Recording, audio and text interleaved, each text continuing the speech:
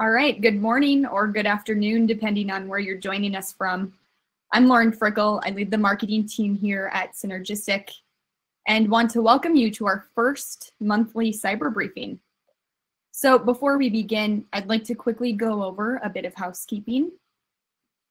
There are a few buttons on the left side of your screen that we'll use today. Please use the chat button to engage in conversation with the entire group.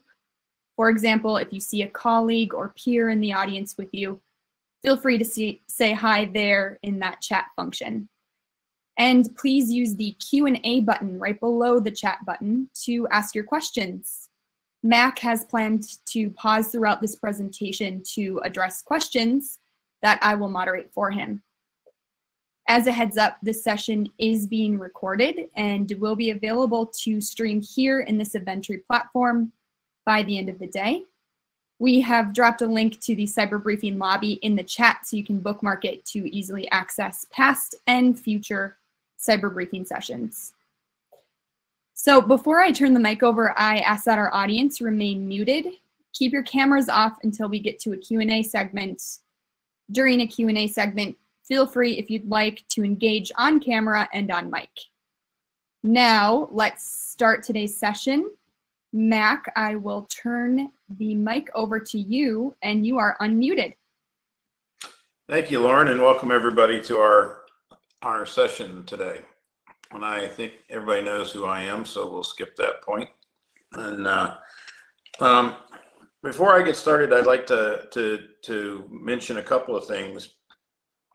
Those of you who have experienced CynergisTek's educational activities in the past and are familiar with us as a customer, perhaps know that we, in the past, before COVID, used to provide multiple learning opportunities for folks around the country in in-person events. And we hope to get back to those fairly soon because, frankly, I've always enjoyed being able to be in the room with people and being able to engage directly, and I find that oftentimes it becomes more interactive that way. But I hope that we can make these interactive as well. And of course, that'll depend a lot on all of you. But I encourage you to ask questions and to engage with me and with each other, for that matter. The other thing that I'd like to mention is you also may know that CynergisTek used to put on its own annual event, which was designed just for our customers. And unlike a lot of other networking events, we don't have vendors or other folks at that event. Is literally our staff and our customers that meet. And the last one of those that we were able to have, of course, was in 2019. But we intend to have one this year. It's going to be at the end of May. It's going to be in Austin as well, where our last one was. The difference is this time it's going to be at Texas State University. Texas State has been gracious enough to offer to host that event. And I hope all of you will take a look at that and the invitation. It's a great opportunity for you to come and rub elbows with your peers in the industry and our staff directly, and talk about the things that are important to all of us from a privacy and security perspective, and to get to hear the analysis of all of our efforts throughout the year, where we take a look at all the assessments that we perform across the year, all the tests that we perform, all of the vendor security assessments that we do, et cetera, and the privacy monitoring, and basically share with you the trends that we see in all of that, some of which I'll talk about today a little bit. But that's an opportunity for us to give back to you and to share with you what we learn in working with all of you, and also have the opportunity for great interaction between the audience the folks that present the information there. So I hope you'll look for that invitation, and I hope we see a lot of you there. Last time we did this, we had over 100 folks, and it was just a great, lively discussion. And we literally had 2 days just full of networking and in-depth discussion around cyber and privacy and other topics that were important to the folks that were there. So with that, I'd like to get started today. I think everybody here knows this gentleman, and you may or may not have seen this quote by him. This is actually, I was very fortunate in my government career to be sent to Harvard, to the Kennedy School for Government. And when you walked in, there was a picture of this gentleman, obviously, the namesake. And this quote is up in the lobby when you walk in. And I think it's absolutely true. And I think it's incredibly relevant as it relates to cybersecurity. I mean, I've been doing this for 40 plus years, and I still, on a daily basis, learn. And I get up every morning. I read a lot of information to try to stay up on what's going on in our environment and with this subject. And I never have a week go by that I don't learn something new because of the dynamic nature of cybersecurity and privacy and the things that we do. And so this is, to me, education has always been a really important part of what we do. And it's a really important part of how we share with one another and help each other learn. So with that, I'm going to go into our, the way I laid this out for everybody, just for your knowledge, because one of the things I wanted to do was set this up so that it was something that we could provide on a monthly basis and update with respect to information, so to make sure that the content is always refreshed. But and I want it to be both topical as well as educational. And so it's broken into sections. And as I go through it, we'll have I'll present some information, and please be thinking about questions, and we'll pause at the end of each section and ask if there are questions and address those before we move on to the next. And I think the first section that I wanted to cover, or topic I wanted to talk about today, is this topic of healthcare as a critical infrastructure. And I've been doing a lot of speaking on this and a lot of interviewing with respect to this, because there's a lot of folks that are very interested in it. Some of the universities that I provide instruction at recently have asked me to talk about this topic. When I was in the government, I had the opportunity as the director of security for one of the defense agencies to sit on what's called the Critical Infrastructure Protection Board, which is all of the directors of security across the Department of Defense who take a look, and the interagency, who take a look at the critical infrastructures that we have in this country. And healthcare and public health is absolutely one of those 16 critical infrastructures. What's interesting about the critical infrastructures, and that a lot of people don't think about it in face value, is that these are not just separate slices of the pie, if you will. All of these are actually very much integrated with one another, meaning what happens in terms with communications, if it's somehow impacted, affects all the others. It affects us in healthcare. Even the defense industrial base, you may not know the connection or see the connection between healthcare and the defense industrial base, but it is very much there, because there are a lot of healthcare organizations that actually do research or provide services to the DoD. And are part of what's called the defense industrial base. And so when those healthcare entities are impacted in some way, it affects defense.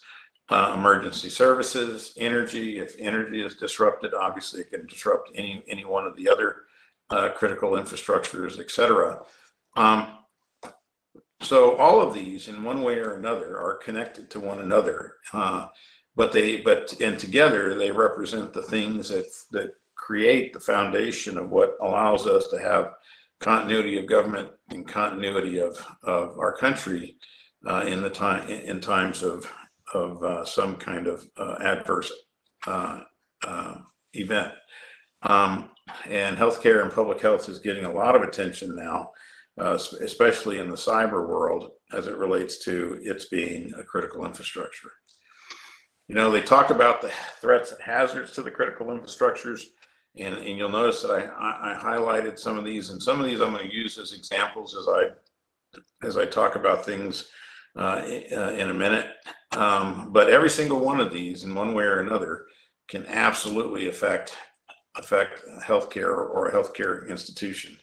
And some of these, you know full well. I mean, you know better than me or a lot of other people, things like the pandemics that you see there, unscheduled disruptions, supply chain attacks, etc. But every single one of these threats or hazards we've actually seen in one incident or another in terms of affecting healthcare. So we really pretty much are not pretty much, are very much are a part of the critical infrastructure of this country, and therefore incredibly important. And we face the same hazards, if you will, and threats that pretty much every other critical infrastructure faces. You know, we talk about cyber as a risk factor from this perspective. You know, you think about it, most everything we do in healthcare today that is automated, or the data or the information related to that process or that function is automated, is in some kind of an application, or is in some database, or is in some automated process or service that we see. And as a result, that data and those services and those systems or solutions become incredibly critical to our ability to accomplish our mission, which is where the whole impact from cyber and us as a critical infrastructure comes together. Also, our attack surface is growing exponentially, and it grew even more exponentially during the pandemic, with a lot of our workforce leaving our institutions and going out and working remotely. And we already had a lot of services and solutions that were provided by third-party vendors or supply chain vendors. So much so that before the pandemic, we were averaging somewhere around 30% of our IT environment existed outside the four walls of our institutions, and today it's beyond 40% actually, in terms of how much is done outside as opposed to inside our own data centers and our own hospitals. But at the same time that our attack surface has grown exponentially and the threat has grown exponentially, which we're going to talk about in the next section, we're still not spending the amount of money or resources on cybersecurity that most of our counterparts are in other regulated or critical infrastructures.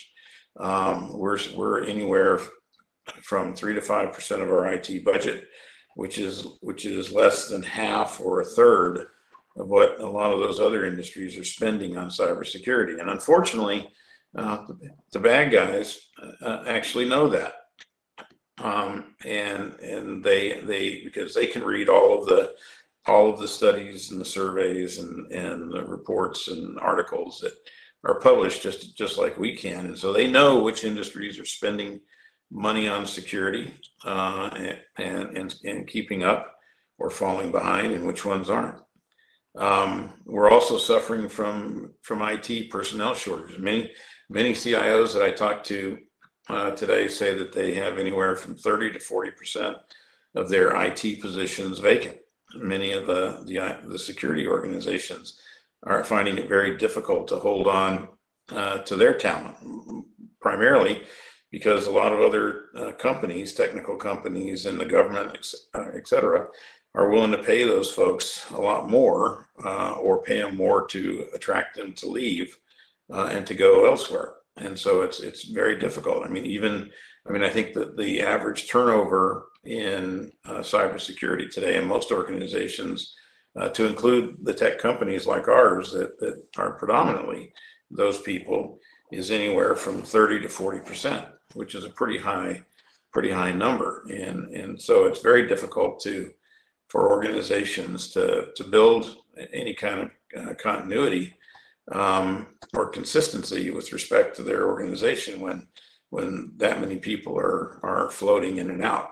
And I've actually had folks tell me recently that they lost their entire IT security team to a vendor, which is a tremendous loss when something like that happens. One of the things we see with respect to all the assessments that we do across the country is that we still have less than half of our healthcare entities that are actively monitoring their environment, meaning they have a SIM and a SOC and active people looking at a pane of glass, monitoring what's going on in terms of all of the network traffic and the external traffic and et cetera that's coming at them from a threat perspective and providing alerts. And in today's environment where we literally have hundreds of thousands or if not millions of events that occur every day that are a threat, that's a real disconcerting fact that we have that much of our environment that's so dependent on IT that's still not monitored in an active fashion. We already talked about the attack surface, which is growing exponentially. We still are operating a lot of unsupported software and unsupported systems. That's primarily due to a lot of legacy applications that we have out there and devices that are in our environment that are built on unsupported operating systems, et cetera. And all of that just contributes to us being a bigger risk or having a bigger risk profile, if you will, than we would probably want to have. And less than a fourth of our healthcare entities run what we call immersive IR exercises, meaning something beyond a tabletop that actually exercises the plan and puts people in a situation where they have to actively problem solve to respond to a scenario or a simulated event, if you will. And so all of this kind of adds up to this notion that healthcare absolutely has a fairly high cyber risk profile. One of the things I thought I would talk about today, because you probably have all seen it, is the FY 2022 Omnibus Funding Bill, which contains the conference agreement with respect to the Cybersecurity Incident Reporting Act. This is something that's going to change the landscape with respect to reporting for just about everybody. It also puts another organization, which is CISA, in front of this and basically says that organizations who experience a cyber attack have 72 hours to report it to CISA. And if they make a ransomware payment, which we know anywhere from 64 to 72%, give or take a few points here or there, as it gets reported, are indeed making ransomware payments, are going to have to report that within 24 hours to CISA.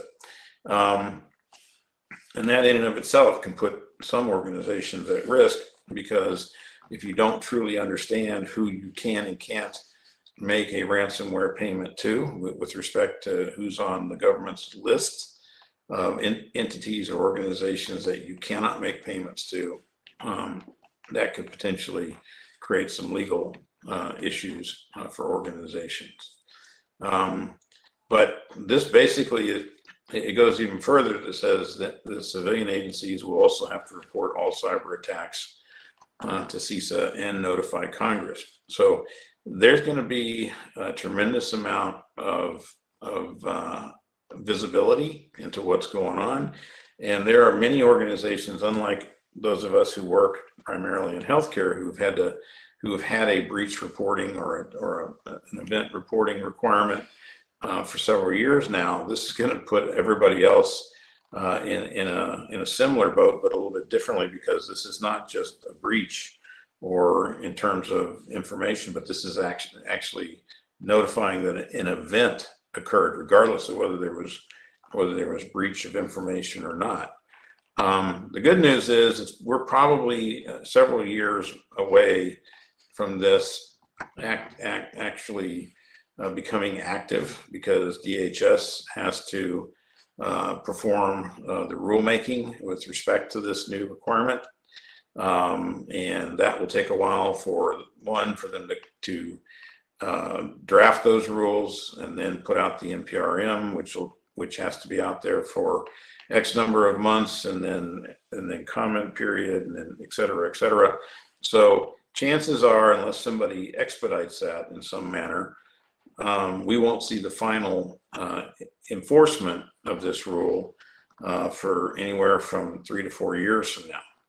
But I say that only because that's kind of the current time frame that we see with these kinds of things, but it could get it accelerated and actually be quicker. So it's going to really create kind of a unique scenario for folks in that you're going to have to notify that you had an incident within 72 hours.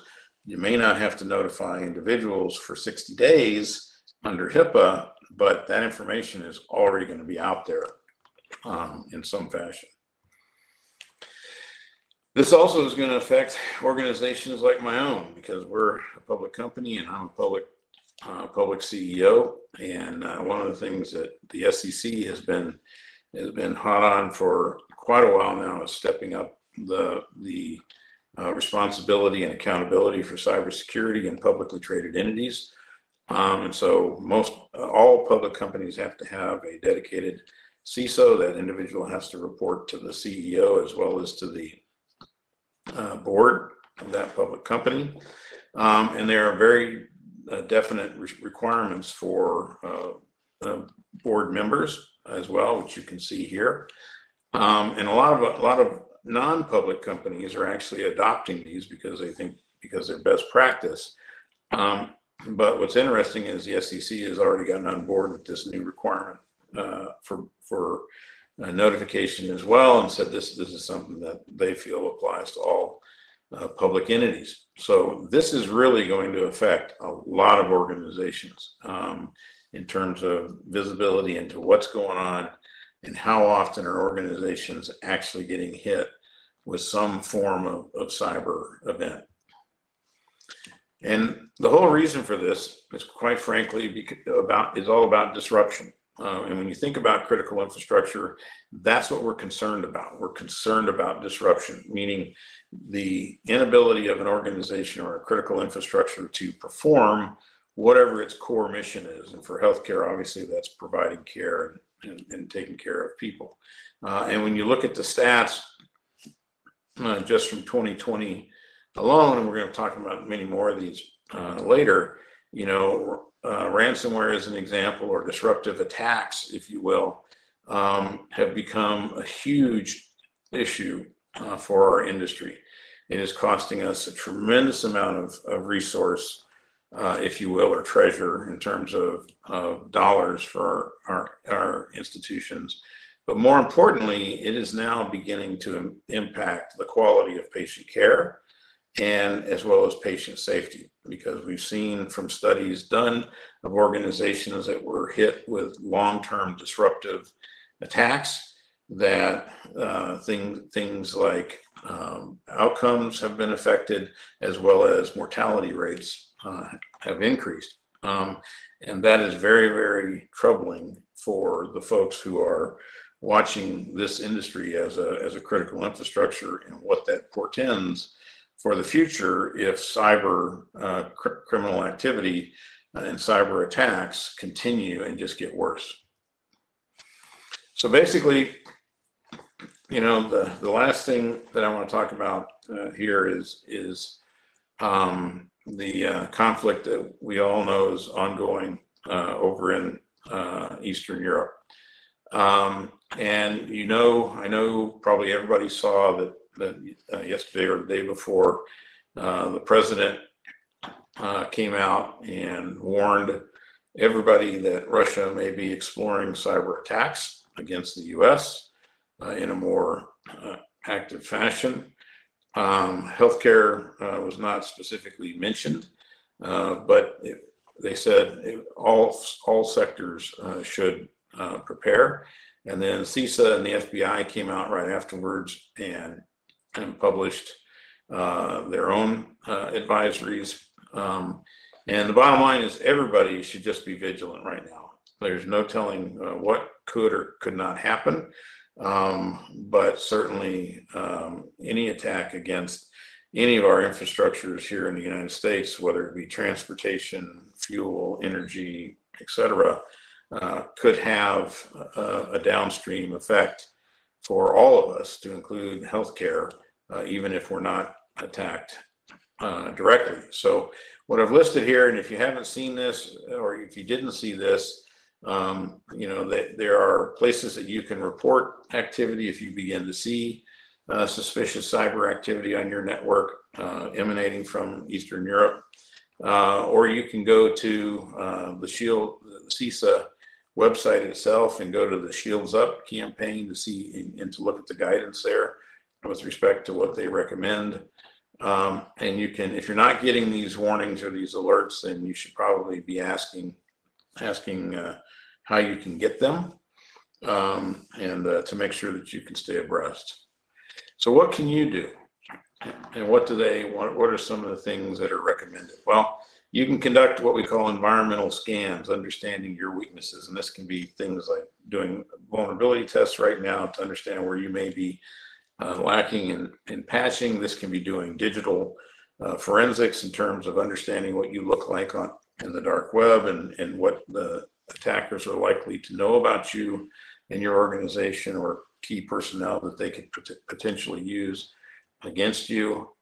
You can begin to look at any of your public-facing vulnerabilities in terms of web applications, et cetera, making sure that you're patching those and applying multi-factor authentication, so that if somebody just compromises somebody's credentials, they still can't get in. Making sure that you're securing those credentials more effectively.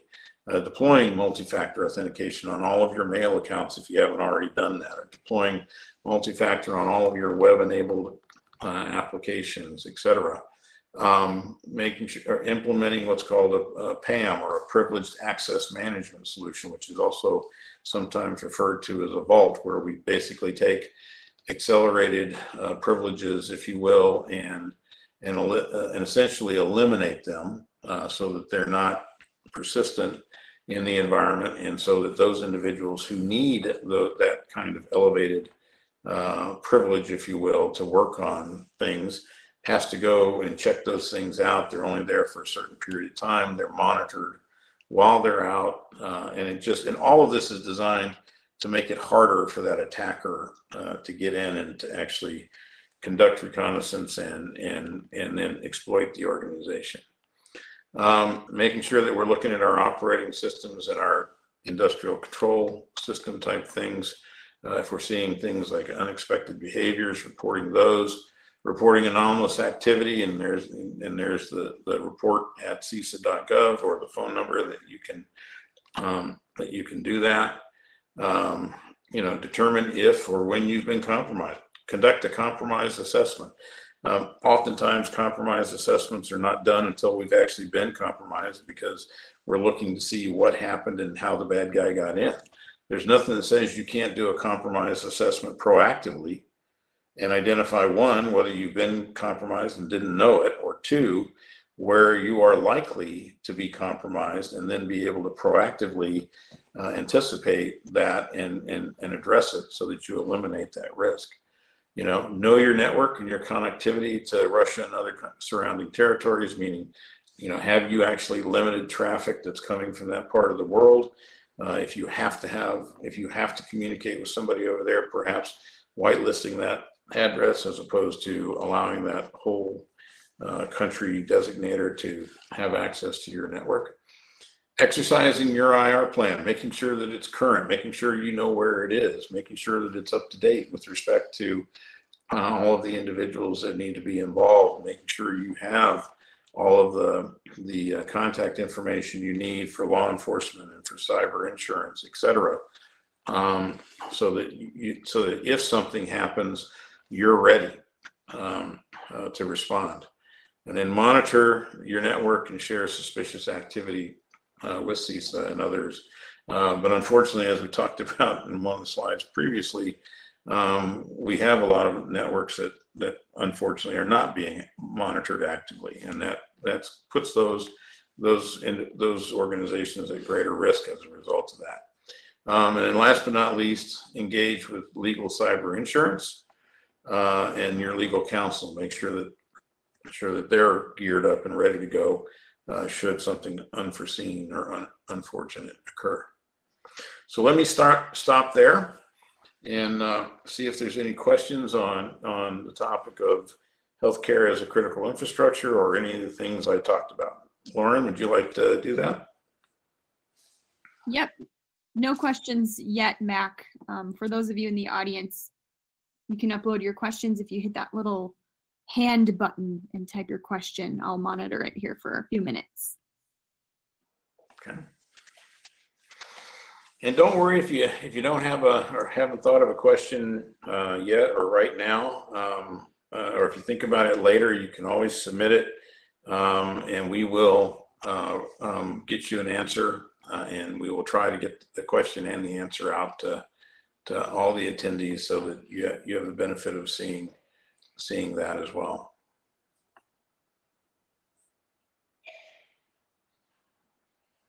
So, Lauren, any questions? Not at this time, Mac.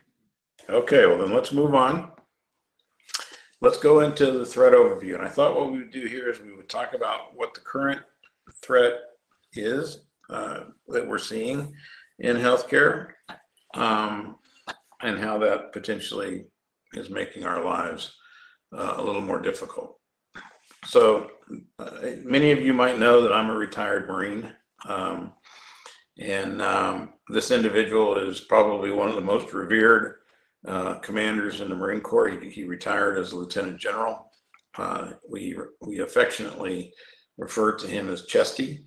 When General Puller was a colonel, as you see here in this picture, he was in command of the Marine regiment that was surrounded at the Chosin Reservoir in the Korean conflict.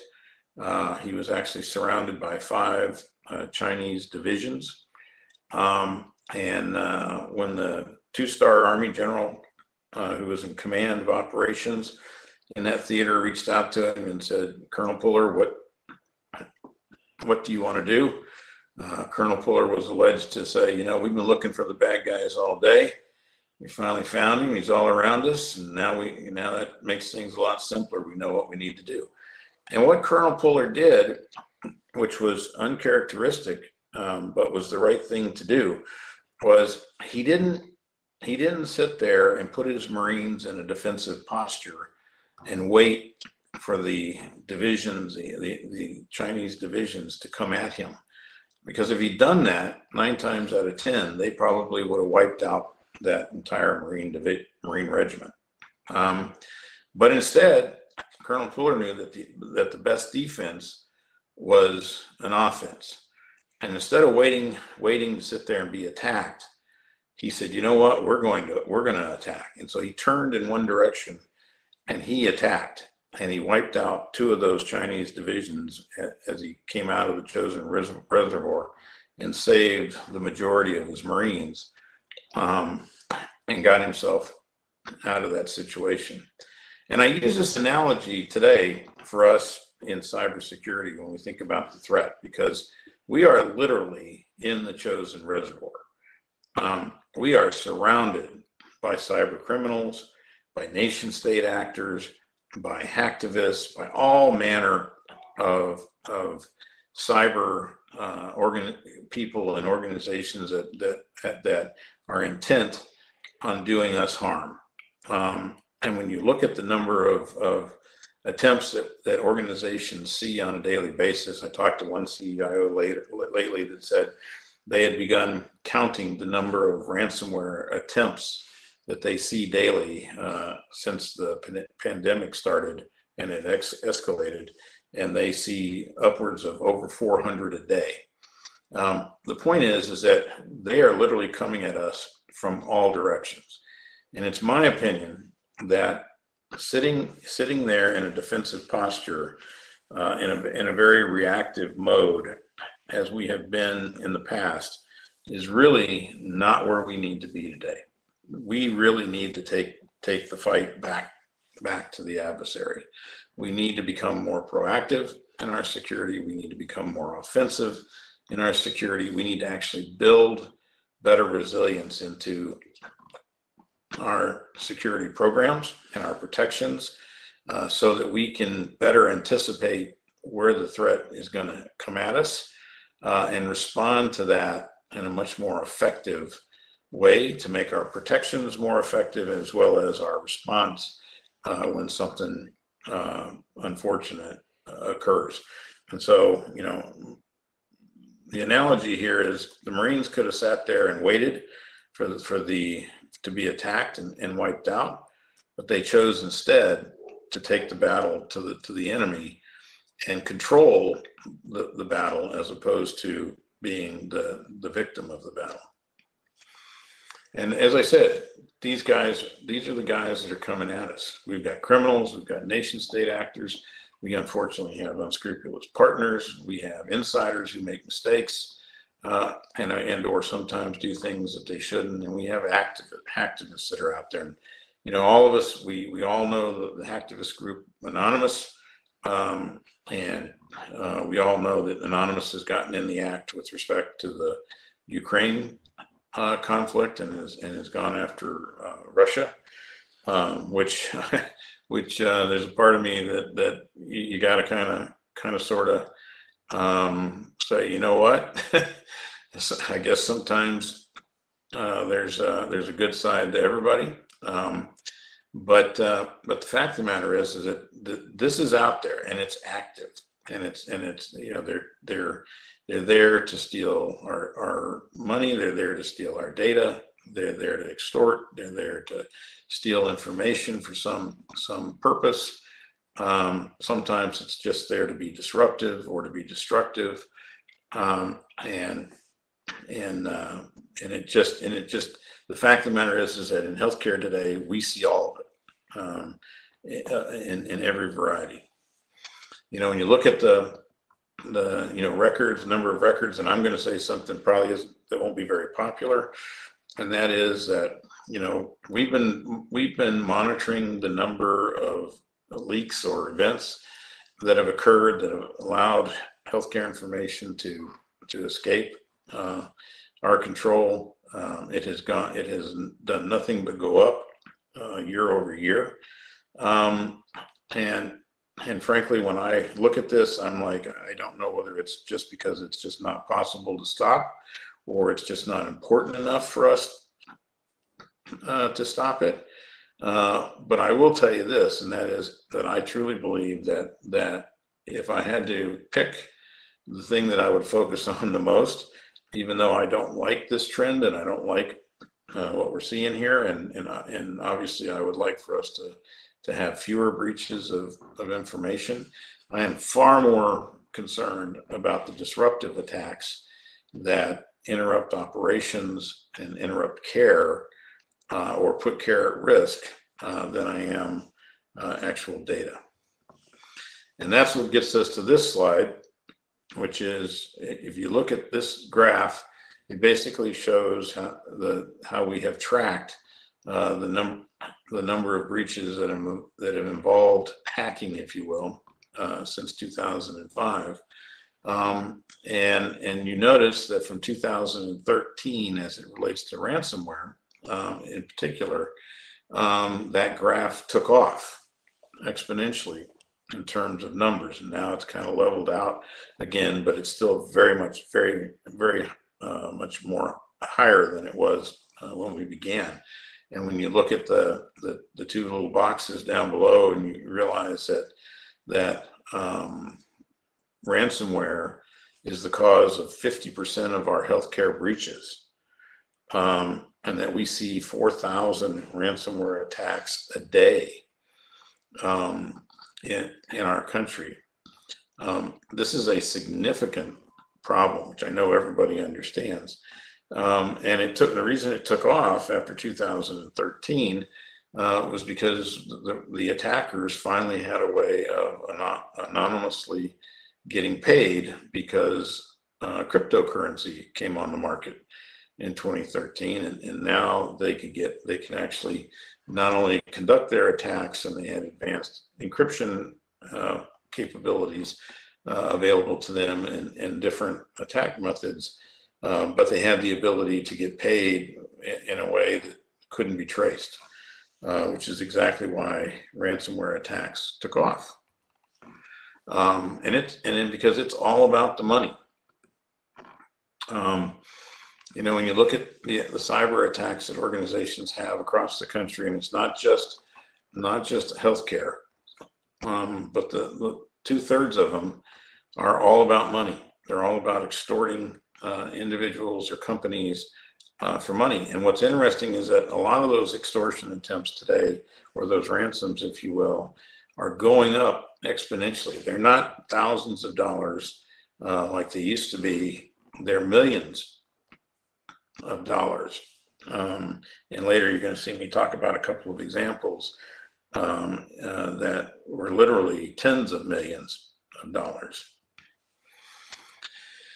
So, who's coming at us? Well, on any given day, the people that track threats, do threat hunting, keep track of the number of individual threat actors out there that they are able to identify.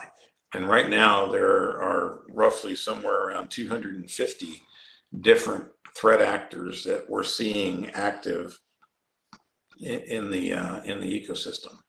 And about 195 of those are actually targeting the United States. And then when you break that 195 down in terms of which ones of them are focusing on which industries, you notice in terms of our industry that at least 83 of those 195 are focused on healthcare.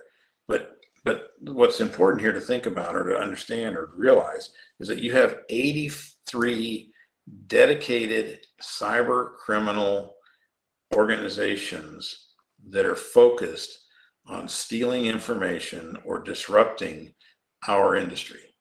And that's significant because they get up every day and that's what their job is. That's what they do. Just like you get up every day and deliver IT services or security or healthcare, these guys get up every day and try to figure out how to disrupt that. Right? And where are those 83 actors located? Well, we know that the largest majority of them are located in Eastern Europe, China, and Russia. And then there are others that we frankly don't know where they're located. They could be located here, they could be located down in South America. Some of them may be also located in Eastern Europe or China and Russia. But overwhelmingly, a lot of these groups that are out there are located in the very part of the world that right now is involved in conflict, which raises everybody's sense of concern, if you will, for what that means for all the rest of us. When you look at the threat intelligence reports with respect to who are the most targeted, the United States by far is the most targeted nation on the planet. We constitute 84% of the victims of cyber incidents. But what's interesting is that healthcare actually represents 55% of those victims, which means our industry is literally the most attacked industry, bar none, or at least the industry that has the highest number of victims of cybercrime on an annual basis of anybody else in any other country or industry in the world. 8 out of 10 of the most active threat actors target the U.S. healthcare industry. 2 of the most prevalent vehicles for delivering ransomware, Emotet and TrickBot, are in that top 10 list. And both of those families we see consistently being used against our industry. Fin 12, this was an alert that came out from HHS cybersecurity program. Fin 12 is another threat organization that is also known to focus on or target healthcare. You can see there they use TrickBot and Emotet. They also use Cobalt Strike as an attack vehicle, if you will. They're focused on ransomware and extortion. And the interesting thing is that you see here is that those ransom demands have ranged in the millions as opposed to in the thousands. Part of our analysis in doing risk analysis is an analysis of the threat in terms of the threat's capability to carry out an attack and their motivation, and et cetera. When you look at the cyber threat that is focused on healthcare, you instantly recognize, based on all the evidence, that they are incredibly capable. They are absolutely intent on disrupting or damaging our industry. They absolutely target our institutions. What they do is relevant to our organizations. And last but not least, there is an extremely high likelihood that we're going to have an event. And the statistics all bear that out. Over 90% of our healthcare organizations have had cyber attacks. Over 50% of them have had ransomware, successful ransomware attacks. They have multiple attacks on an annual basis. There is no doubt whatsoever that there is a highly motivated, highly capable, highly dedicated threat against healthcare, which is one reason why it begs the question, why aren't we spending more, and why aren't we focused on becoming better prepared to handle that threat? This is an interesting graph that I threw in here because it talks about the different types of ransomware families, and it says that at any given time, the folks that do threat hunting and threat analysis have identified that at any given time, 100 or more ransomware families are active in the environment. And when you look at the graph at the bottom, you'll notice that the date it goes from January 2020 to September of last year, which is the height of the pandemic. And of course, the height of the pandemic was in 2020. And you notice that the number of active ransomware families, or the activity of those ransomware families, was the highest when we were all going through the pandemic, which meant when our organizations were at their highest level of stress, with beds full, people overworked, etc., and people dying and ICUs being full, etc. That's when the attackers chose to be the most active. And what this says is it tells us is that cybercrime is basically a sociopathic crime, meaning it is a crime without conscience. It doesn't care who it hurts. It doesn't care how it affects. It takes advantage of every weakness that it sees in the environment, and its sole gain or goal is to extort money. And they knew at least that during this time period that healthcare organizations would be extremely stressed. The last thing that we could afford in the middle of a pandemic was to lose access to our system or our data And this would be the time that we would be most inclined to pay a ransom and get out from under this risk or this threat. And it just shows that, it's really funny. When the pandemic first started, I remember reading where somebody said, cyber criminals are likely to give us a break during the pandemic because they're not interested in harming anyone, and just the opposite occurred. So the ransomware impact in healthcare in 2020 was extremely brutal.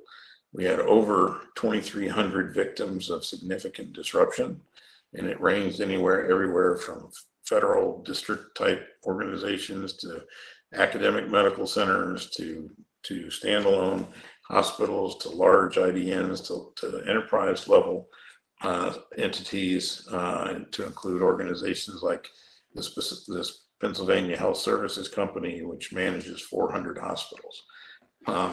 Absolutely everybody was under attack on a daily basis during the pandemic.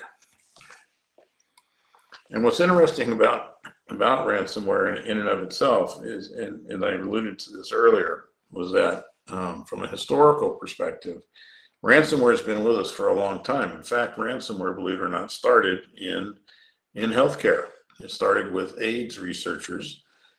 Fortunately, the first ransomware attack was not very sophisticated. It was on a 5¼ inch floppy disk. The decryption key was actually on the disk itself, and it only encrypted the title, not the data. But it still created a considerable amount of disruption before the folks looking at it figured that out and was able to get the solution out to everybody. But it basically went quiet after that for some period of time until the early 2000s, when researchers, took the attack that occurred back in 1989 and dissected it and said, this is why it didn't work, but if you did this, it would work. And then all of a sudden we had encryption come along that was allowed us to use asymmetric keys, or as opposed to symmetric keys, so that all of a sudden now the keys could be in two different places, and it reemerged again. And then in 2013, when Bitcoin came on the stage, all of a sudden attackers had the ability to perpetrate one of these extortion attacks and get paid anonymously, and the chances of them getting caught went down considerably. And so all of a sudden we saw more and more ransomware attacks, as you saw in that one graph where they escalated up to where we are today, where we literally have thousands of these attacks on a daily basis. So, who's in your network?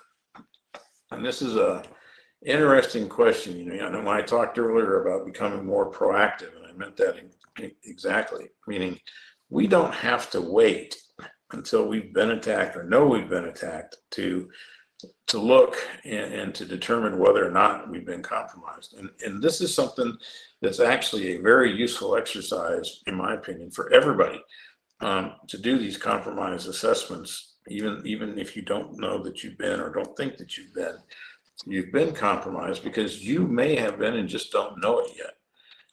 And most of these attacks that are really successful and significantly damaging are ones where the attacker has had the ability to get into the environment and be in there for months and do reconnaissance and copy data and steal it, et cetera, and actually plan their attack before they actually launch whatever the disruptive component of their attack is. If you can catch them sooner, if you can identify the fact that they're there earlier, before they have the ability to perhaps deploy all of their tools or all of their malware, et cetera, or finish their reconnaissance or compromise all of the network, et cetera. You have a fighting chance of, one, limiting the impact of the attack of the breach, and being able to respond or recover from it a lot quicker. So, who's in your network, and do you know? And are you testing well enough to know? Do you know if your controls are responding the way you're supposed to? One of the things that we see is that there are literally hundreds of security tools that we see in organizations, and we ask, who's managing it, who's administering it, who's monitoring it, and we find out that they've got a handful of folks, in some cases, sometimes less, and they're not actively doing that, and they don't know that they've been deployed successfully across the enterprise. And unfortunately, those mistakes where things aren't configured properly, aren't deployed completely or enterprise-wide, or they're not monitored, et cetera, end up becoming those things that the attacker, those cracks in the system, if you will, that the attacker takes advantage of. There's a threat intelligence report that came out back in February that, if you haven't seen it, I recommend you take a look at it. This is one of the joint CISA FBI cyber security advisories. And this one in particular talks about what they learned from all of the attacks that occurred in 2021 across the United States, the United Kingdom, and Australia. And unfortunately, way too many of those attacks are still occurring as a result of phishing or remote capabilities that are available, or through exploiting vulnerabilities, something that's not patched, something that's obsolete, something that's not configured properly, et cetera. The other thing that we've seen happening more often now is that you don't have to be a cyber criminal to attack someone. You just have to be able to get to a cyber criminal who's willing to do your bidding for you as a service for hire. And there's much more of that cyber crime as a service that's going on today. One of the things that's really troubling that they saw last year was that hackers are more actively sharing victim information. So one organization breaks into an entity or a victim, but then publishes that information to all the rest of the hacker community, or shares it in their chat rooms, et cetera. And so now all of a sudden, many different hackers know that there's this weakness out there that potentially can be taken advantage of. There was a shifting away from big game hunting in the US. If you're not familiar with big game hunting, basically that's going after large organizations that are likely to pay bigger ransoms. And one of the reasons for that is because our law enforcement organizations were more effective at hunting down some of those groups like REvil, et cetera, and were more successful at taking down some of their networks. And so basically, I think what happened was the threat responded to that and said, we need to find a way to slide in under the radar, because the attacks certainly haven't stopped. We're seeing a diversification in terms of how they extort organizations today. They don't just encrypt the data and offer the keys back, but they will copy the data and remove it and extort for leakage.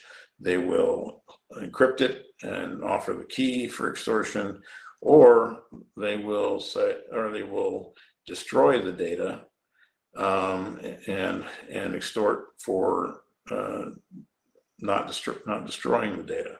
So you may actually get hit today with a cyber attack where you have literally 3 different chances to pay the ransom, and the attacker may be sophisticated enough to be able to deploy all 3 of those approaches against you. The other thing that was very troubling, because we have a lot of organizations today that are moving more and more things out into the cloud, more and more things out to managed service providers. And so the threat has also gone that direction. And the threat is also going after those cloud providers, cloud service providers, as well as managed service providers. And oftentimes when they compromise a managed service provider, they actually compromise a lot of entities as opposed to just one. They're also attacking industrial processes in the supply chain. One of the things they figured out is I don't have to attack you directly. I just have to attack the thing that keeps you in operation. If I take that down, I can then extort you as well. Or I can attack a data aggregator, and instead of extorting one organization, I can extort all of the organizations that aggregator supports. So they're just becoming more and more sophisticated in how they attack and their ability to exploit the target. Another threat intelligence report came out that was more healthcare focused. This involved the Conti Cyber Threat Actor Group. Conti has been very active in attacking organizations around the world, but in particular the United States. They use the attack vectors of TrickBot and Cobalt Strike, which we talked about earlier. And they're very adept at spear phishing campaigns and using tailored emails that contain malicious attachments. And basically they do all the things that you would expect, but the point is that this is a very sophisticated group with a very sophisticated set of resources that is incredibly active and very focused on healthcare as a target. So if you aren't familiar, you should get familiar. If you haven't read this advisory, I commend you to get it and have your folks pay attention to this. I'm going to use this example because people ask, when should I call law enforcement? And the answer is yesterday.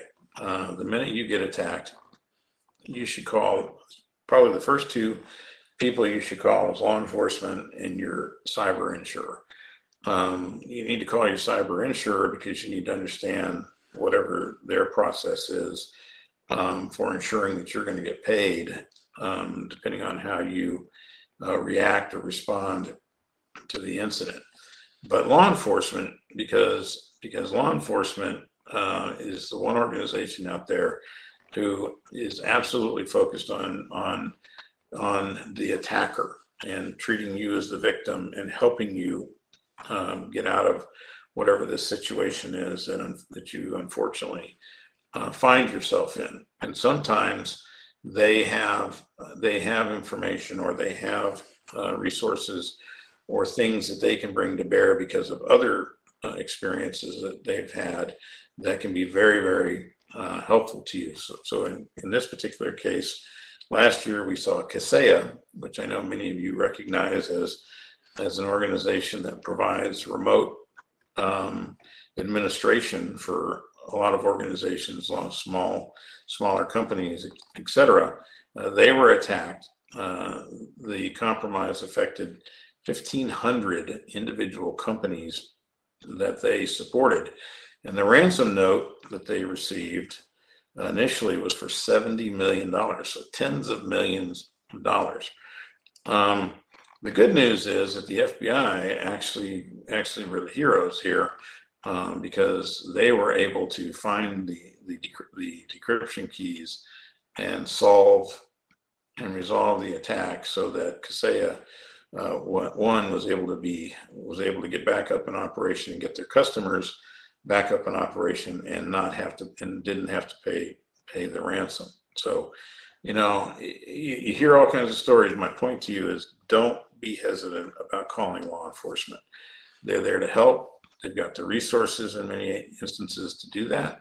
And they're very focused on helping you with this situation.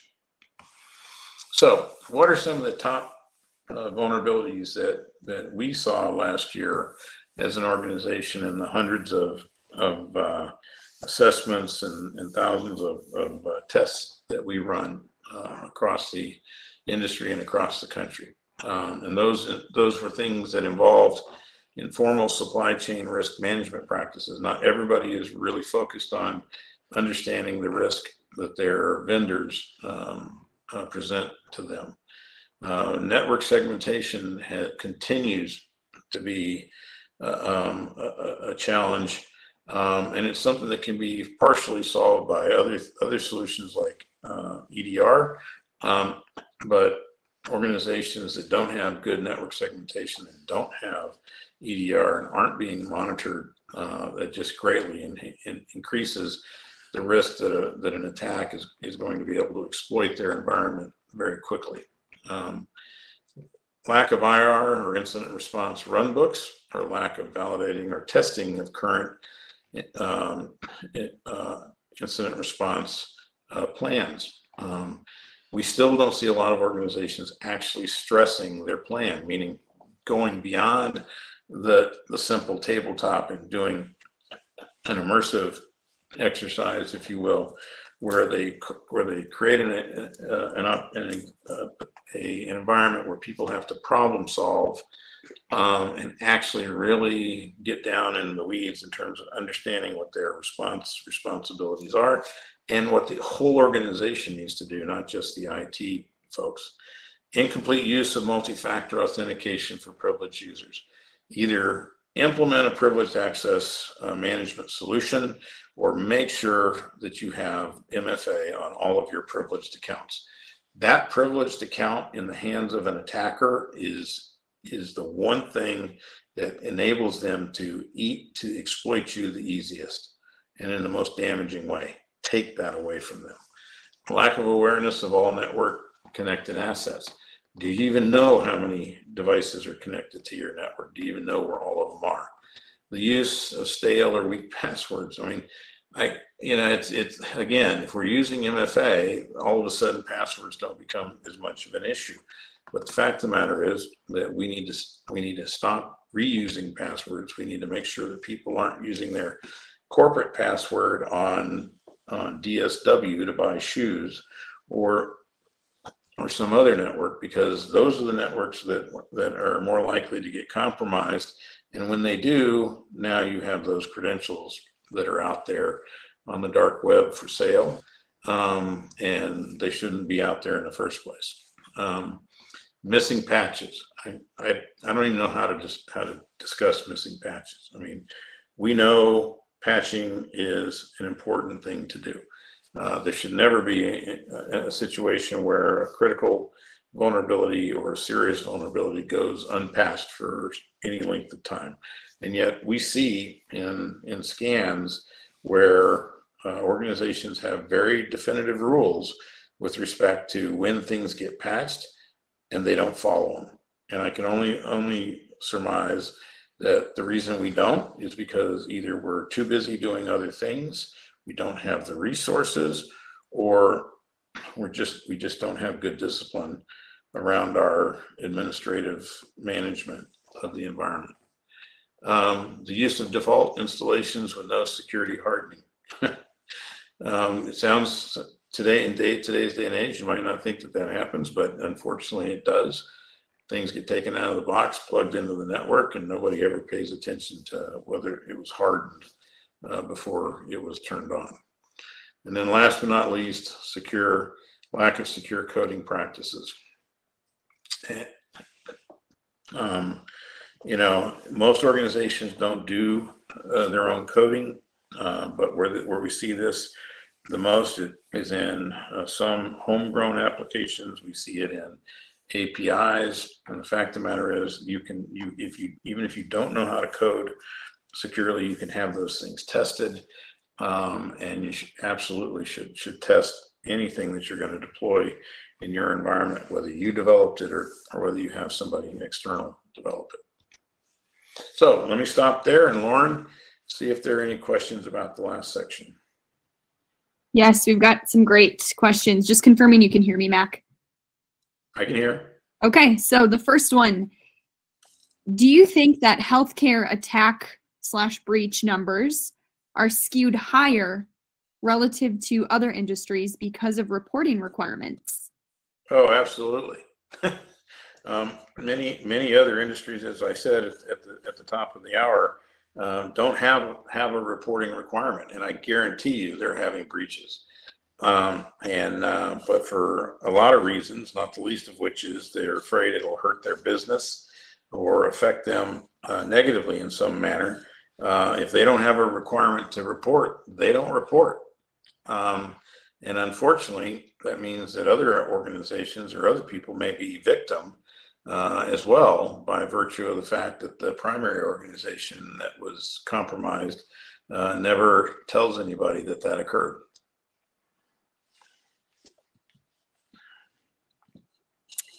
Okay, thank you for that question and answer. Another question in regards to insurance. With the recent jump in insurance payouts, what new requirements are being leveled on healthcare entities? So I'm actually going to cover that in another section in detail. Okay. So if you don't mind, I'm gonna save the answer to that question. But it's a great question, and there are absolutely some very specific things that cyber insurance carriers are requesting organizations do. Okay, last question for this segment. We have an audience member who would like your thoughts, Mac, on the use of IoT devices within hospitals and healthcare providers. What action do you recommend to healthcare providers in securing these devices? So,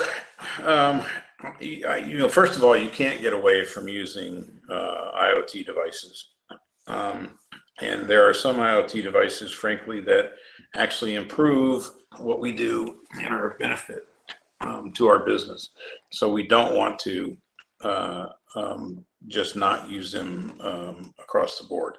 I think where I come down on it is just like any other thing that we use today in a networked environment, and that is, I'd want to make sure that I was using technology that was vetted, that had some level of documentable security evaluation with respect to how it was designed, that had the features and functions that I need to be able to secure it properly so that it doesn't become an attack vector for my environment. I would want to make sure that I had a deployment methodology that recognized the different types of IoT devices. Some IoT devices are important. Some IoT devices are less important or not directly related to the mission. I would want to make sure that I had those segmented on the network. I would want to make sure that I knew where all those devices were and could manage their location and what they communicated with, such that a device could not communicate with parts of the network or other assets on the network that it did not need to or shouldn't. And I would want to be able to monitor those devices on an ongoing basis with respect to their life cycle in terms of when issues arise with respect to them as they get older, et cetera. And I would want to have very definite procedures around any of those devices that, for instance, retained data or retained information, and what happens to that information when that device is removed from the network. And the good news is that we now have tools that enable us to not only find all of those IoT devices on our network and map them in terms of where they live, what their IP address is, what they're capable of communicating with, but some of those tools actually even allow us to simulate the risk associated with that device, depending on the location on the network or where we actually place it, so that we can actually identify the least risky is, for lack of a better term, the least risky location to actually deploy that device, or the most advantageous location for that device. And we need to take advantage of those tools. Because we have literally thousands of devices on our networks today. And in fact, many or at least some percentage of the breaches that we experience, or issues that we experience, are indeed coming through these devices, or devices that we least expect, that we're not thinking about, frankly, because they're just not the main thing that we're dealing with on the network. But they're absolutely, they absolutely contribute to our risk profile.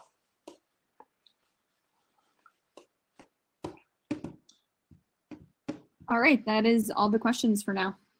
All right, well, let's shift gears and talk about privacy for a second, and talk about some of the enforcement that we're seeing, and how that's playing out.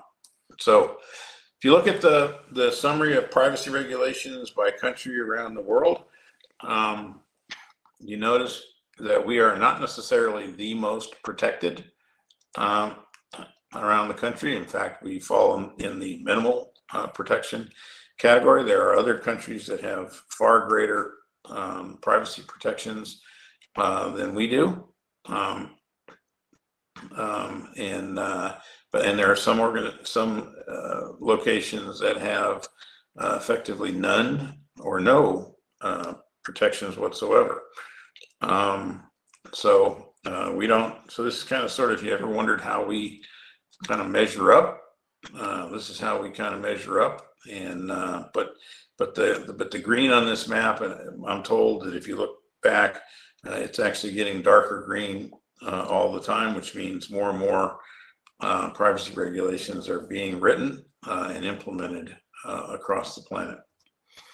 But how does that affect us here in the States? And there is very specific legislation that has occurred here, like the 21st Century Cures Act, the proposed changes to the HIPAA privacy rule in terms of right of access, et cetera. In fact, right of access is a fairly big issue, and I'm going to talk about that in a minute. And it's one area that OCR has been increasingly more active in terms of enforcement, and the fines have actually increased over time.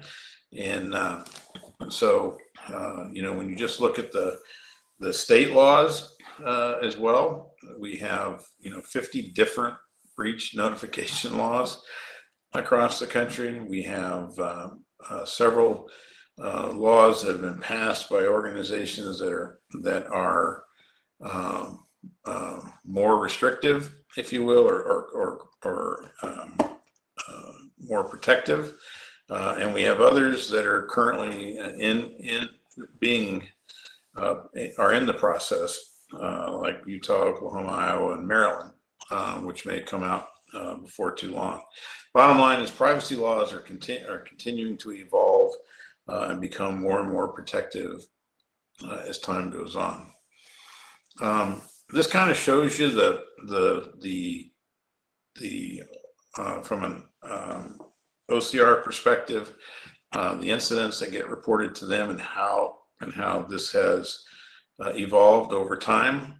If you look at it from the beginning to March of last year, you notice that there was a much larger component of breach that fell into the theft and loss categories, and unauthorized disclosure. And only about 40% of our loss was in the hacking and IT segment. And when all of a sudden you go from there to where we through the next quarter, if you will, of 2021, you notice that hacking was the majority of the incidents that we saw. And then the next largest category was unauthorized access or disclosure. The threat posture or picture, if you will, for healthcare as it relates to how we're losing information has changed demonstrably since 2009, when we started. Essentially, if you recall, 2009 was when the HITECH Act came out and everybody had to have an EHR. And today, everybody pretty much has an EHR, and nearly 98% of our data is digitized today. So instead of losing data through theft or through records or through those kinds of means, it's logical that the way we lose most of our data today is through hacking. And that's exactly what the data shows. When you look at the enforcement highlights, if you will, if you want to call them that, the number of settlements is stayed pretty constant. The last 2 years, 2020 and 2021, have actually been higher, which means that OCR was still very active even during the pandemic. The average civil monetary penalty has actually gone up. It's close to $2 million today. If you look at the graph to the right, the thing that's important here is that when you look at these things, if you are required to have a monitor, then as a result of a resolution agreement, then your cost associated with that corrective action plan goes up significantly. If you just receive a corrective action plan, then the cost is very manageable with respect to your activity and the things perhaps that you have to do to respond. But if you have to have a monitor, whether it's internal, external, or both, that means there are additional reporting requirements and additional costs associated with those monitors. So anytime you get into a situation with OCR around a breach, you want to work cooperatively with them to the point that they don't end up believing as they go through that you need somebody or to monitor your response or your fulfillment of that corrective action plan. At worst, you want to come out with just a corrective action plan is what I'm getting to. I told you I'd talk about right of access initiative because I'm told by my privacy folks that this is something that is a big issue today. There were 20 enforcement actions since September of 2019, which I think is pretty significant. There's a couple of them here that you can look at, and you can see the actual fines that were levied. In one case, it was in the millions. In the other case, it was in the tens of thousands. But what's interesting is that when we looked at this, and then we looked across all of the privacy program assessments that we perform each year, we noticed that over 50% of the organizations that we assessed had gaps or challenges around individual right of access. So this is obviously something that people are either struggling with or don't understand or are challenged with, and unfortunately, it's something that OCR has decided to take up as an issue that needs to be dealt with.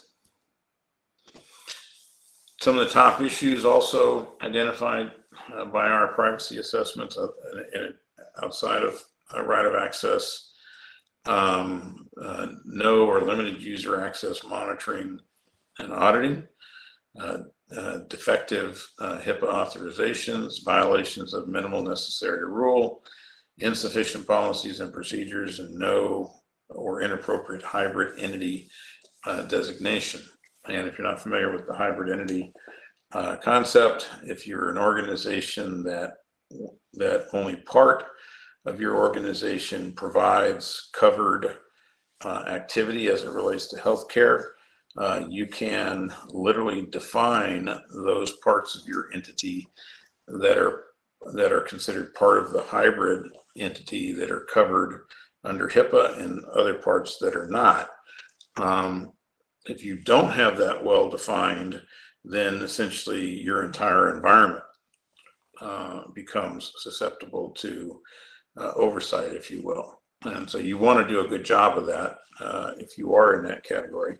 This applies a lot in many respects to academic medical centers, because typically they have a hospital, they have a medical school, they may have a dental school or some other school of medicine at the university, or clinics that are designated as part of the hybrid entity. But then they have other colleges at the university who are definitely not part of healthcare and don't provide covered activity, and you don't want them inspectable under a HIPAA scenario. So designating that hybrid entity correctly is a very important and useful thing to do. The how to address is provided here for each and every one of these.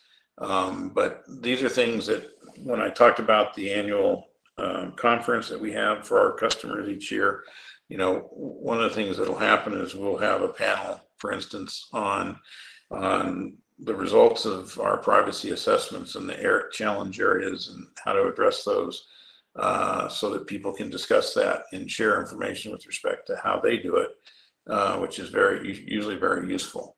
But these are the areas that typically are most often identified. So let me stop there and see if there's any questions on privacy.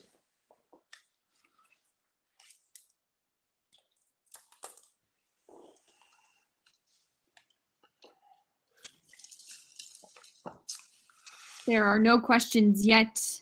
If you have questions on privacy, please feel free to upload them in the Q&A function. Okay, well then let's move on to supply chain. Okay. So when we talk about supply chain, we're talking about all of those different entities that provide us support that aren't necessarily part of our organization. So think of it as your vendors that you do business with, that maybe provide some IT service or support, or data service or support, or it could be a cloud vendor or an ISP, if you will. But there are more and more of our environment is finding its way into those other locations, to the point that, as I said, as you heard me say earlier, there's 30 to 40% of our IT and data systems and services that are now provided by external entities. When you look at the studies that are out there, and we see this all the time and we hear it all the time, organizations, 51% have experienced a data breach caused by a third party. Somebody who is doing something for them, has their data, has some system of theirs, etc. And we expect that in 2022 that number is going to go up to 60%, just because of the growth in the number of vendors that organizations have. And I saw another statistic not too long ago, and I couldn't find it again, and I was just kind of flabbergasted by it, but it was talking about literally the number of vendors that are the number of list of vendors that are growing for our institutions is almost like 2,000, and I'm thinking that is a very large number of vendors for organizations to have to try to manage. These are some examples of third parties, if you will, or other organizations that have suffered a breach of some type, and or an attack that has affected healthcare. And the first one there, you see WannaCry. WannaCry is the actual attack itself that went after Windows NT. In this particular case, you had a lot of organizations when this came out in 2017 who were still running Windows NT, believe it or not. One of those organizations was the UK Health System, which is a national health system. And when they got hit with WannaCry, it pretty much took down the entire health system for all of the United Kingdom. This affected a lot of organizations. It affected a lot of organizations in America. When this thing was released on the internet, within 24 hours, there were literally thousands of organizations that were hit with WannaCry in over 150 countries around the planet. And that's one of the things that we're really worried about with the situation that's going on overseas right now, because all too often when these cyber attacks occur, or these malware is released on the internet, even though it may be directed at somebody in particular, it typically spreads way wider than the intended target. And the reason for that, frankly, is because we are now so interconnected. So if I attack you, I could potentially be attacking you and many of the folks that you're connected to. And so these things tend to spread very rapidly, especially if they're a zero-day attack, like we saw with the Log4j shell attacks. And they have the ability to affect a lot of people. You know, Log4j shell, which is a library attack that's used very frequently for web applications that utilize Java code. It was found in literally thousands of systems, and when it came out, it was a zero-day attack, and it basically spread very quickly. All of you probably lived through that because it just occurred here not too long ago in December, and all of you know that you went through literally 4 different patching exercises to address the Log4j shell attack, which meant that for a solid month, many of our organizations had to stop whatever they were doing, or had some people who had to stop whatever they were doing to apply those patches in order to not be susceptible to this. And it wasn't just the systems that we had in our environment, it was our vendors as well that we had to be concerned about. So this was, even though it necessarily didn't lead to a tremendous number of major breaches or attacks, if you will, it was a very disruptive event in the sense of diverting resources to having to address this as opposed to doing other things. We talked about the Kaseya attack that occurred last year. In this particular case, it compromised one of their MSPs, which then compromised as many as 1,500 entities. It was another zero-day attack, but in this case, the FBI was able to come through and get them out of this mess. But this could have been potentially a huge issue had we not had that good luck, if you will, or good fortune to be able to have that information. Colonial Pipeline, I know all of you know that this is one of the largest critical infrastructure attacks that we've seen in our country. Disrupted the distribution of fuel up and down the eastern seaboard, affected the price of fuel, et cetera. And really what you're dealing with here is all the interdependencies of anybody who needs fuel for anything that they do. And in terms of trucks that deliver goods, et cetera, et cetera.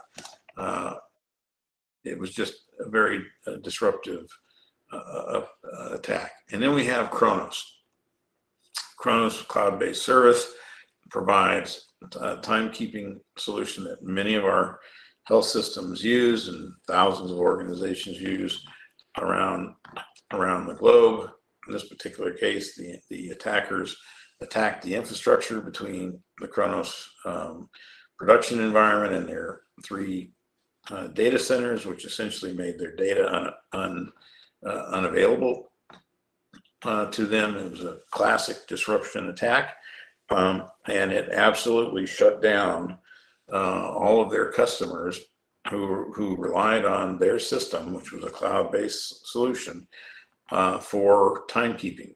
And we today have several organizations around the country who are being sued by hourly workers who are unhappy or disgruntled because they didn't get paid on time or when they should have, because organizations didn't have good backups for if they ever lost this support.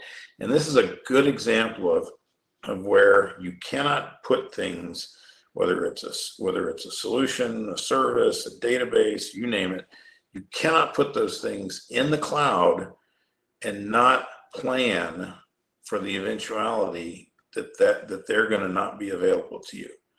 You have to treat your attack surface and your environment as that extended environment. If you're going to put a critical system or a critical set of data in a cloud structure somewhere or some service somewhere or at some vendor, you have to take that into consideration when you're looking at disaster recovery and business continuity.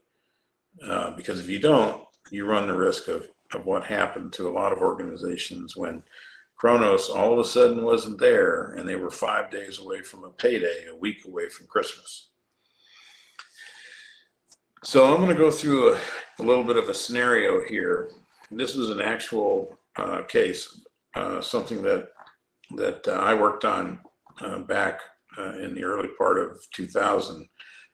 This was an organization, I would have never thought that juice came from New York, or other than apple juice.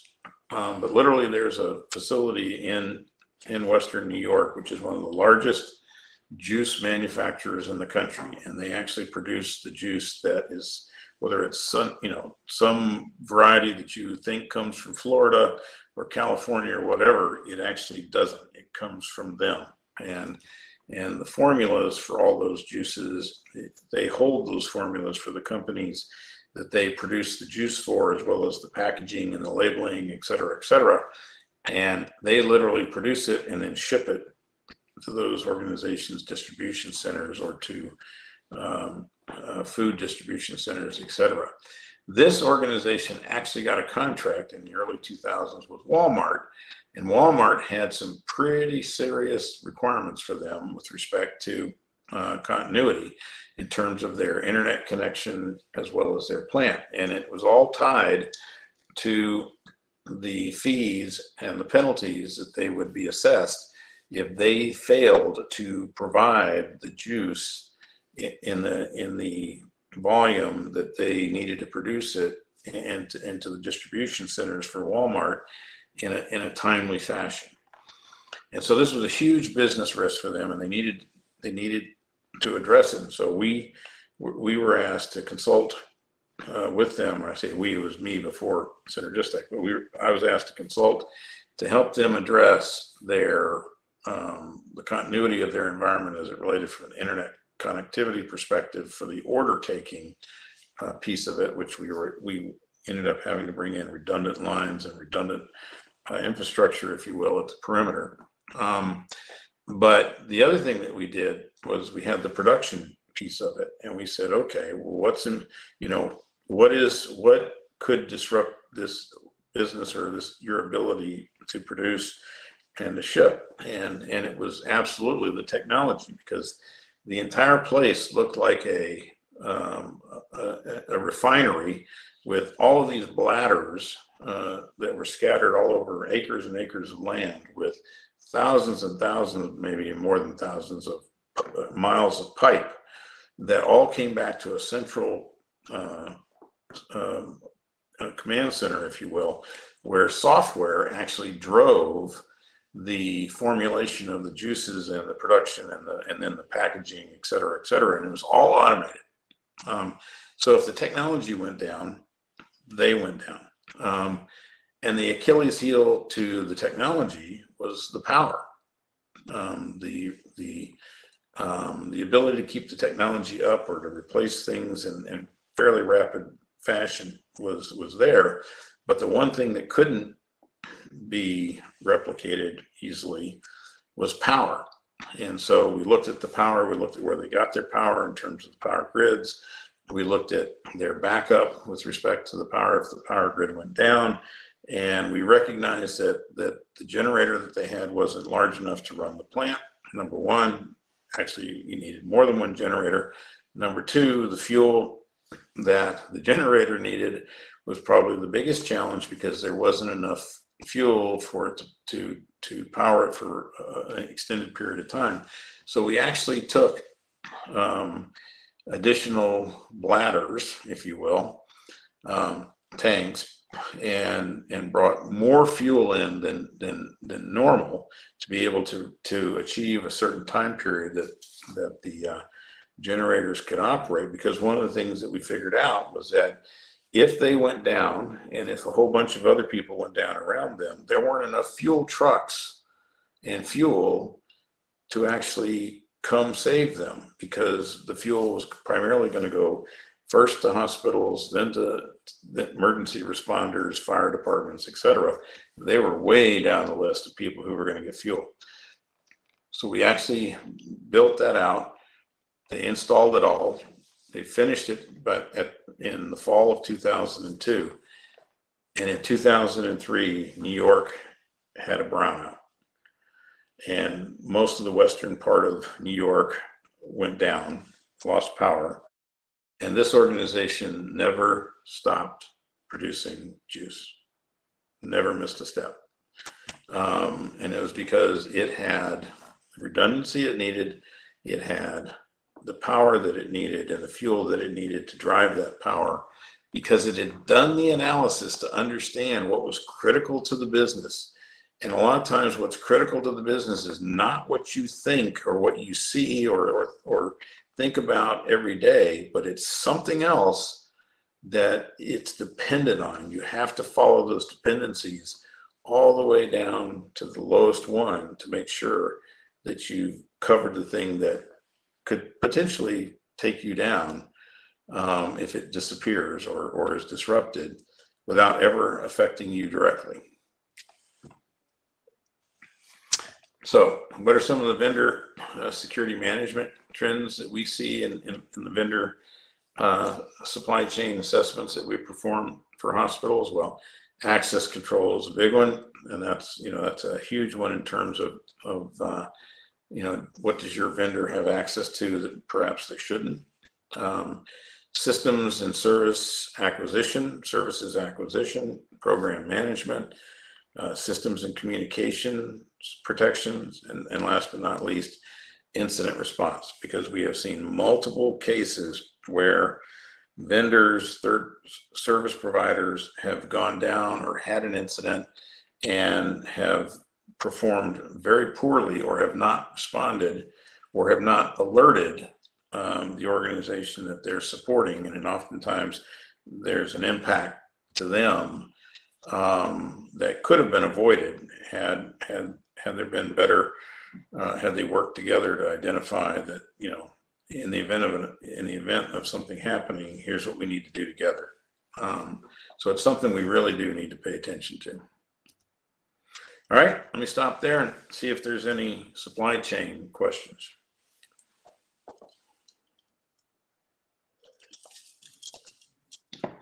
No questions at this time, Mac. Okay, then I'm going to go into the audit part. And this is a part that a lot of people don't really think about that much. But I would argue that all too often we leave audit to the audit department, and we don't think about audit as an asset to security or to privacy, and we should. And the reason I say that is because some of the things that we need to test in security or in privacy are not things that I can test technically, right? They're not a technical controls issue, or even if they are, it's something that I have to look at the configuration as opposed to whether or not the control is enabled or what have you. And or it's the process that I need to evaluate as opposed to the actual thing. So think vulnerability management. There are 5 different pieces of vulnerability management. Technical testing, scanning, etc., is just one of those, right? Which has a real technical component to it. But what about all the other parts? And are we following it? You know, things like provisioning, right? You may even have provisioning automated, but in general, there's going to be some systems that we can't automate in that process, and that are going to have to be manually provisioned or deprovisioned, et cetera. And so where audit plays a role is in allowing us to actually layer on another layer of reviewing how well our processes are working, and not just our technical controls. But we can also use some of our technical evaluations to augment our auditing process, for instance. So when you think about it, you think of when we talk about things like security controls validation, which is basically using a tool that allows us to simulate a hack, if you will, or a cyber attack in an environment that then tests the various controls. For instance, did IDS see it? Did it report on it? Did it alert? Did endpoint protection see it? And did it alert? Did the firewall see it and alert on it? Did the organization that's providing SOC services to us, for instance, did they see all of these various alerts and reports, and did they alert somebody? So you can actually evaluate, you can actually think of audit as a way to use both technical testing as well as process review to evaluate how well your security is performing and get more proactive in identifying where things are that I need to address. Business continuity is a classic example where audit is very, very beneficial to us, right? So we can use audit to enhance security, because we can look at all these processes that are so important that have to function just as well as the controls that are used within those processes. Same thing, again, you know, how do you do this? This is just one example in terms of user access to identify users with segregation of duties that can bypass a control process. Very important to understand in some cases, right? Change management, et cetera. All of these things. Right? Same thing applies on the privacy side, right? So it's taking audit and in thinking about it as just another one of our evaluative tools in security or privacy. So you can do one of two things. You can develop your own audit program and plan, or you can work with your internal audit organization and develop one together. Oftentimes, a lot of our internal audit organizations don't have an IT auditor. They don't have a technical auditor.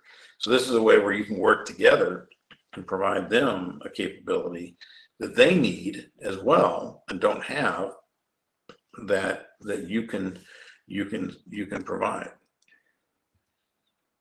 Any questions on how to use audit more effectively?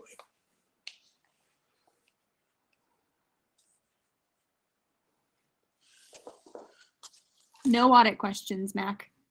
Okay, so let's talk about what I call ensuring resilience, which is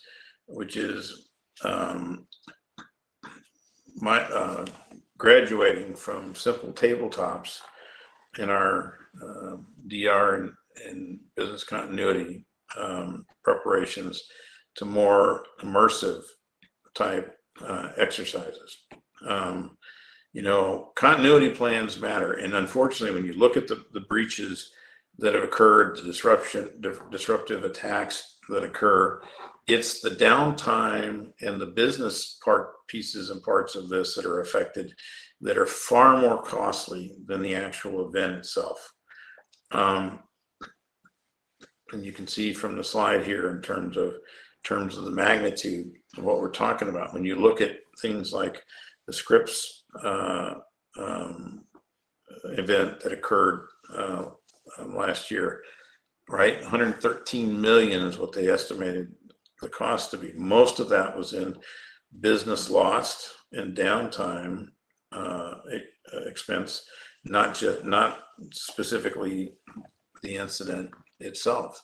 And that's typically the case. There was a hospital on the East Coast, for instance, that went down, and the CFO there did something really unique.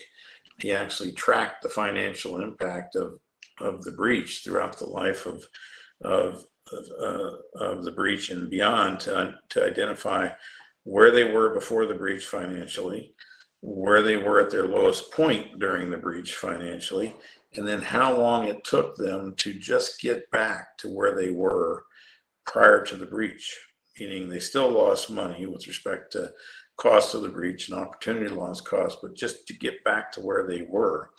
And it took more than 13 months to do that. So these breaches that last 2 weeks, 3 weeks, what have you, they have very long tails associated with them and very high costs that go well beyond the actual breach itself. So what is an immersive exercise? What am I talking about, right? We all know what a tabletop is, and tabletops allow you to describe your checklist and look over your recall rosters and review roles and responsibilities and kind of sort of talk through a scenario and your plan, etc. But they don't really cause you to problem solve. They don't really take you deep into a scenario where things don't necessarily go according to plan, or individuals that are supposed to be there all of a sudden are not there because they're on vacation somewhere or something else. So immersive exercises are a deeper dive into a simulated experience. They typically simulate a more complex scenario with more problem injects, and they put the organizations basically in a stressful situation. And they're built around taking those key stakeholders and then giving them problems to solve that aren't necessarily in keeping with whatever they thought the steps were that they were going to follow, right?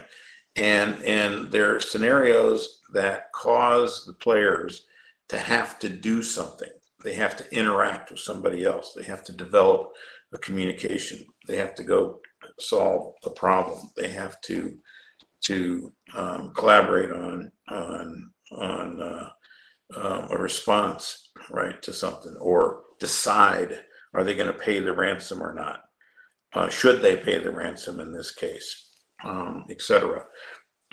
So a more granular approach, a more stressful approach, a more problem-solving approach, so that when we come out of it, people actually understand what they need to do better, and they have a better sense for what it could potentially be like.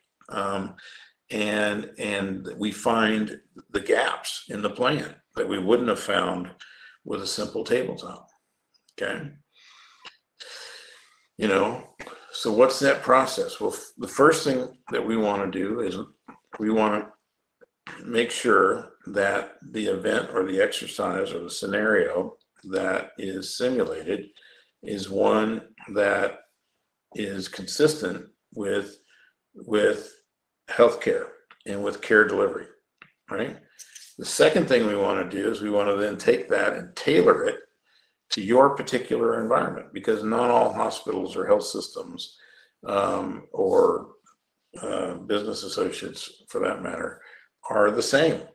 They may be very different, running different EMRs, other different services. Part of them is in the cloud, part of them is on-prem, maybe all of them is in the cloud, etc.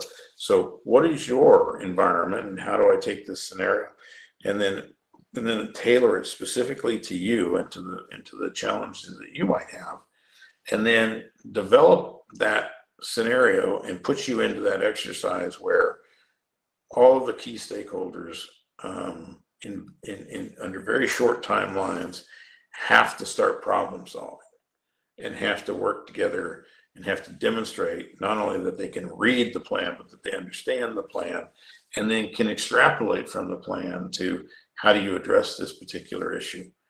And then last but not least, create an environment where there's a lot of communication around this so that everybody in the process is learning. And it comes out of it with a much better appreciation and understanding of what incident response is all about. Some of the lessons learned from running immersive exercises with hospitals, don't panic. Do not engage with the attacker, and I'll talk about that more in a minute. A lot of people don't realize it, but when they get that message and it invites them to that chat room to begin to talk to the attacker, but the minute you do that, you start the clock ticking. So the last thing you want to do is start that communication before you're ready to have that communication, right? Don't shut things down. You start shutting things down, turning things off, you can cause all kinds of problems with your files to the point that you may not be able to get them back. Oftentimes, the software or the malware that the attacker uses is not the best in the world, and so shutting things down, turning things off, deleting things can actually harm you more than you think, right? We talked about engaging legal quickly, PR support, incident response, contact your insurance, bringing in somebody who knows what they're doing, notifying law enforcement. These are all lessons learned that from the different immersive exercises that have come out of that people just weren't prepared to do, or hadn't really thought through these things at the level of granularity that they needed to.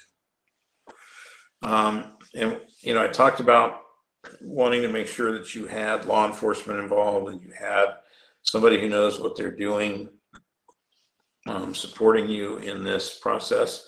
This is a classic example of why that's important. This is a threat advisory that came out with respect to a group called Locker, which is a ransomware as a service group.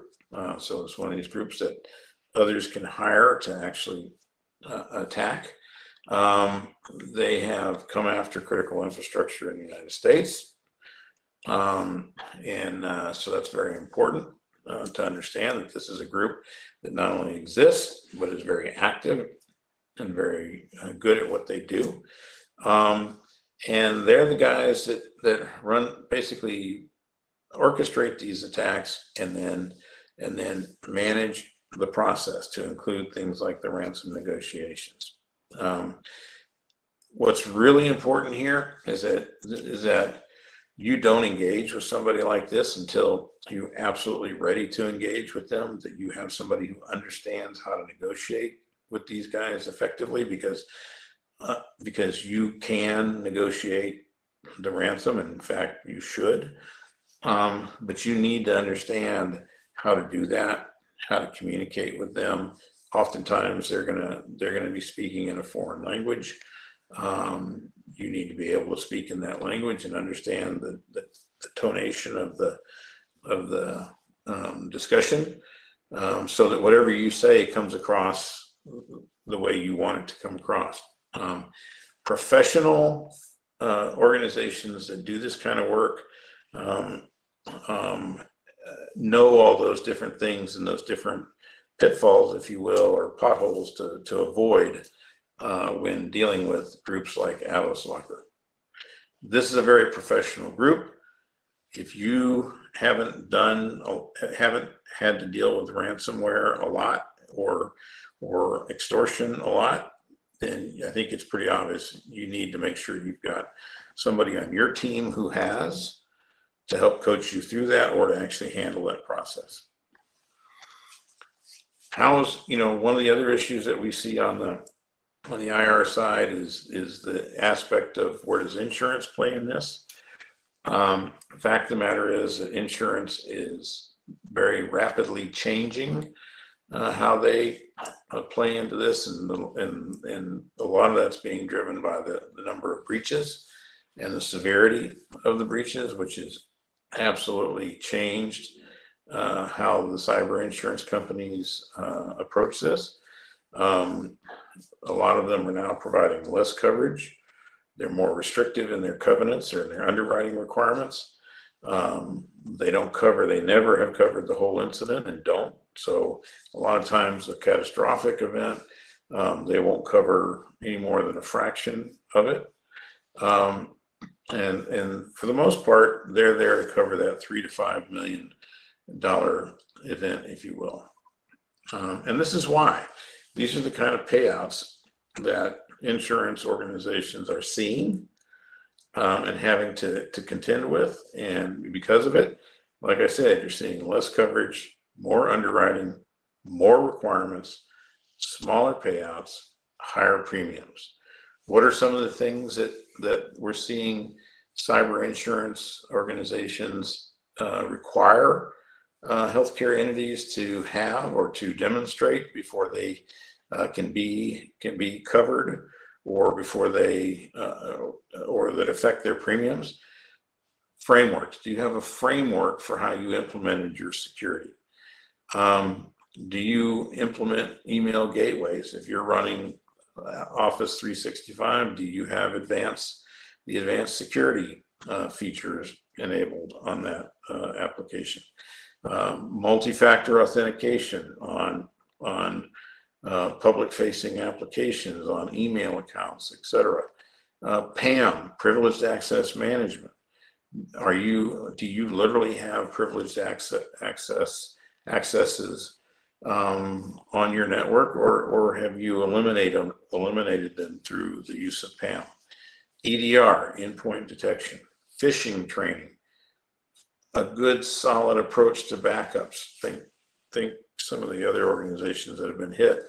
A lot of these attacks, actually, if they're able to get in and to be there long enough to do their reconnaissance, a lot of times they'll hit your backups before they hit your production environment. So when you go down, you're down. And if you don't have another copy of your data that's not on the network somewhere, then you're out of luck, right? So remember the old simple rule, right? 3, 2, 1. 3 sources, 2 data centers or backup locations, and 1 copy off the network. And it's that copy off the network that saves us when all the rest of it is encrypted. Okay.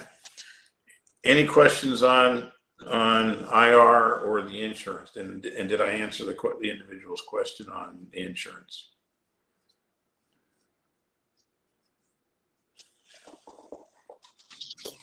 No questions, Mac, but we are on time by 4 minutes.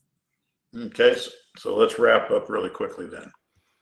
Okay, so the whole point in all this obviously was to provide information to help raise your awareness about what's going on with respect to cyber and privacy in healthcare. The thing that I would like you to take away from all of this is that as the threat evolves, we must evolve as well. That doing what we did in the past is not gonna cut it. We need to change what we do, and we need to change our mindset if we expect to get a new set of results. We need to focus more on risk, not compliance, and stop comparing grades. Oftentimes, the grade you get on an assessment has no bearing on the grade that your neighbor got anyway, because it's based on a totally different set of nuances. So quit worrying about whether you're a 3.2 and your neighbor's a 3.4. Increase cyber skills, knowledge of all IT staff, and embrace partners. There aren't enough resources to go around for any of us to do it alone. We have to work together. And we have to recognize that anybody that touches the system needs to have at least a basic understanding of cyber as it relates to that system. Understand the threat to the extent that you can. Increase your environmental awareness in terms of what does the threat know about me, and know your attack surface. Know where you're susceptible and where your data is. Understand the difference between reactive and proactive defense, and lean towards being proactive. Adopt continuous monitoring, right? Testing, compromise analysis, controls validation, active monitoring in terms of watching what's going on. If we're not doing that, we're not going to be able to anticipate the threat. Develop advanced organizational muscle memory to enhance readiness. Tabletops to learn the process, immersive exercises to test the process, and to help organizations actually get good at reacting. And then last but not least, share information with each other. Take field trips. Go see what other folks are doing. There's, one thing interesting about privacy and security is you can share what you're doing. It's not a competitive edge. In fact, it's more of a competitive edge if all of us are stronger and more secure than if there's a weak partner out there somewhere. Because 9 times out of 10, that other entity that's located near you is probably connected to some of the same people that you are. So this is not something this is not the latest and greatest technique for how to do brain surgery or how to replace a knee. This is something that we all should work together on, and we should share, because the stronger we all are as a group, the more competitive we're all going to be individually. And with that, I'm going to say thank you for attending. I apologize for going over a bit. Obviously, we'll have to do a little bit better with respect to that next time. One of the things that I would ask each and every one of you to do for me is think about what you heard today. Think about what you'd like to hear that you didn't hear, and think about topics that you'd like us to include. Because as we develop this along the way, we want it to be dynamic, and we want it to be interactive if we can. And we want to be able to have it include the things that you're interested in. So thank you very much, and please give us your feedback. All right, thank you, Mac, and thank you, viewers. Don't forget to check back with us on April 14th for our next briefing.